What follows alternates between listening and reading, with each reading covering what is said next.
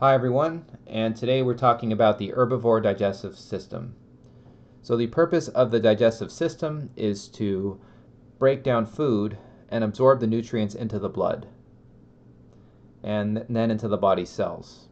And this process begins with food entering the animal's mouth, either through chewing or swallowing, as we have previously learned. Herbivores like buffalo and zebra consume the nutrient-poor grasses of the African savanna. And grasses contain an indigestible material called cellulose, which is contained in the plant cell walls.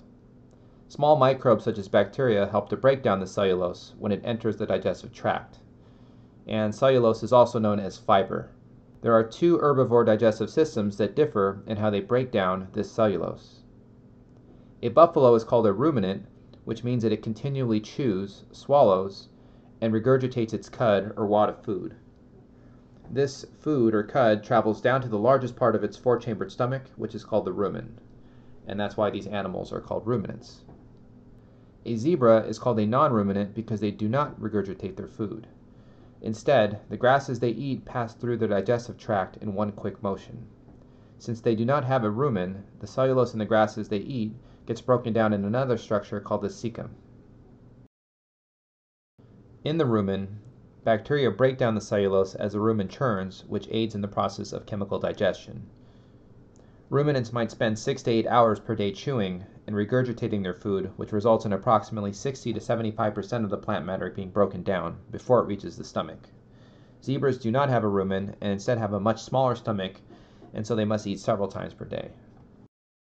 So here is a quick breakdown of the different digestive structures in each animal. In the mouth, grasses are chewed using flat teeth, which grind down the plant material. Chewed food is transported by the esophagus to the stomach.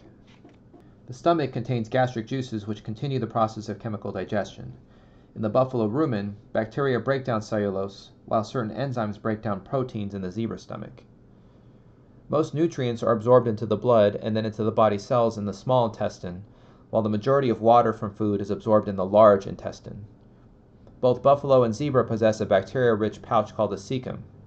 The cecum connects the small and large intestine and also contains bacteria which break down the plant matter. So you can pause the screen after this is all done and copy down the function of each digestive structure as a brief phrase.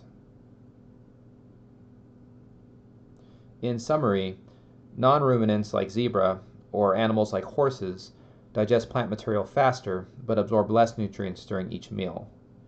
To compensate, these animals must eat more meals per day. In comparison, ruminants such as buffalo or animals like cows are more efficient in breaking down plant material, but the food passes through their digestive system slower.